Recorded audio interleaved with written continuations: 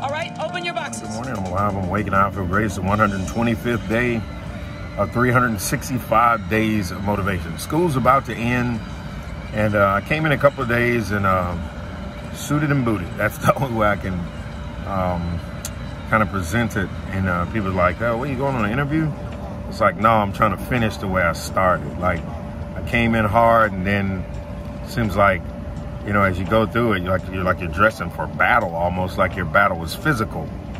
But then I started thinking, you know what, in this education thing, it's less about physical, it's spiritual, mental, it's internal, it's not external. The battle is not you against a child with words, it's against you and spirits, or things that are trying to hold you back. So dress for the occasion, get suited and booted, ready to shoot. And the call of a reverend, shot a little ether to the church.